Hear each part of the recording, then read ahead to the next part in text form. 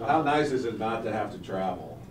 I think it's pretty nice. It's nice for a lot of reasons. Obviously, it's like I said, it's a close game. So I heard the ticket sold out, 5-6 minutes. So that's exciting. A lot of people supporting us. So but it's good. It's good to be close to home. We're gonna have a lot of hometown support. So we're just ready to play. I'm excited for Thursday. All right. Once you get in this tournament too, you're normally playing a team you've never seen before. Exactly. So this has got to help the fact you guys have played them this year. Yeah, it helps a lot. I mean, it helps that we also, feel like we should have won that game. So it gives us confidence going in that we know it's a team that's obviously beatable and that we've seen before, and we're very familiar to the scouting report, things they like to do. And like I said, we prepared well today, and we're just, like I said, we're just anxious to get out there on Thursday. How much tape did you watch of the other game you played them? Did you watch that as much as their last few games? We use a lot of that film for our scouts, so fast break early and the different plays they ran against us. So we watched quite a bit of it. More than the other games they played recently. We watched a little bit of those games because new plays, new things like that in conference tournaments because you get scouted so much. But we watched a little bit of everything. Would you say? Go ahead, Tom. Would you say you have a little more depth than you did in December? With Ricky back? Point? Yeah. I mean, yeah, with Ricky back and Rob playing well, and also Bach. I think we do have a little depth. Now we have to find that team chemistry with adding a few new guys, but I don't think it will affect us at any point. But it gives us a lot of extra rest for Al, myself, and also the bigs. Talk about how the way UNLV plays works for you. Do you like the style that you're likely to be in? Yeah, so they play up and down style. They like to get up and down and play fast break basketball. They don't really run too many sets. It's all a lot of ISOs and Coach called it, similar to the NBA style game, just a lot of ISOs and point of attack type things. So, I'm excited because I know a lot of those guys, playing AAU and things like that. So, we're very familiar with, the style of play. Is it a style that's conducive for you personally? Yeah, I like getting up and down. The little half-court sets those are the ones that kill you when you have to sit in defense for, 35 seconds every time down. You talk about the different mindset of being one and done. Yeah. In this tournament. If that doesn't, get your mind going, just by knowing that your season can be over like that, it's 40 minutes, and in 40 minutes, if the other team has more points, your season is over. So I think we're very conscious of, what's at stake and, the opportunity that's in front of us. A lot of teams don't even make it to this point. A lot of teams are going to be watching us play. So, like I said, we're blessed to have this opportunity, and we're very conscious that, if we don't come out and perform and play the way we need to play, it can be our last game. Last year, were you back here in time to watch the opening of the other tournament games? Which tournament? The NCAA. Oh, yes, we were back. Yeah, we lost in the playing game. Yeah, I know.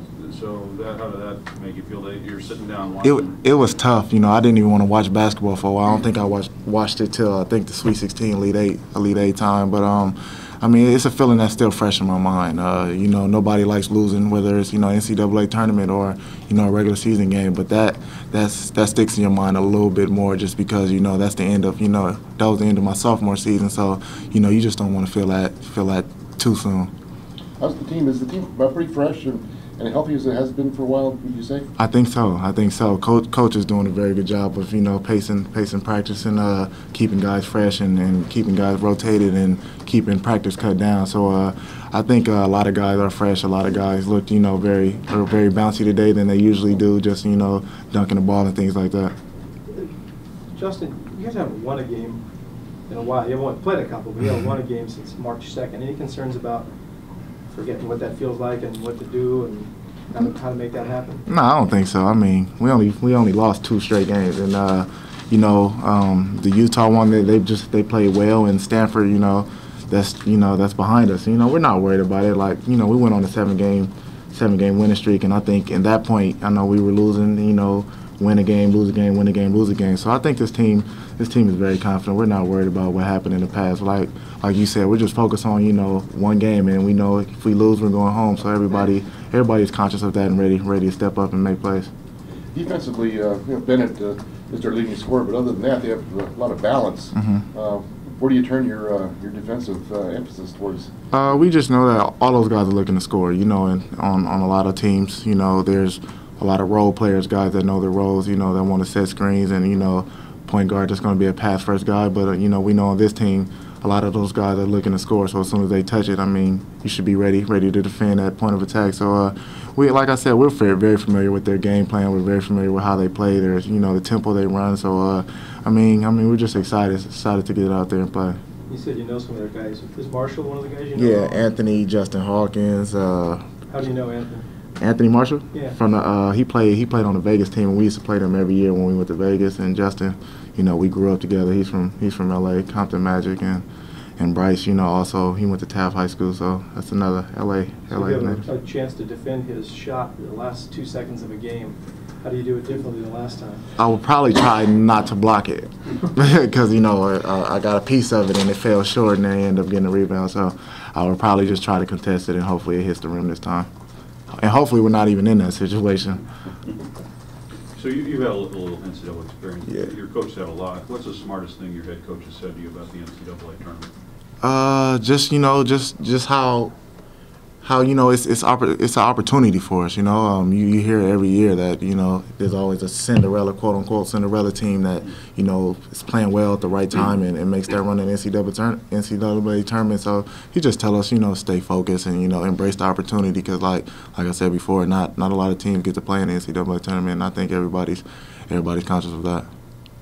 Justin Birch wasn't eligible to play in the game in December. How much have you seen of him, and what sort of dimension do you think he adds to their roster? I don't really know too much about him just because of his effect. But I just know he's a shot blocker. He's very active and physical. And so, I mean, his role isn't really like those other guys' roles who's scoring the ball so much and putting up big numbers. But he's more of just, you know, a defensive presence and energy guy. Justin, you guys obviously played right with them last time, but how Right. important is it for you guys to show up physical and aggressive that night? Because that's one of the things at times you guys have had difficulty with. I think it's very important. I mean, just, you know, you can't let a team come in and just be the aggressor because, you know, that gives them momentum. You give them momentum through the rest of the game. You give a team confidence.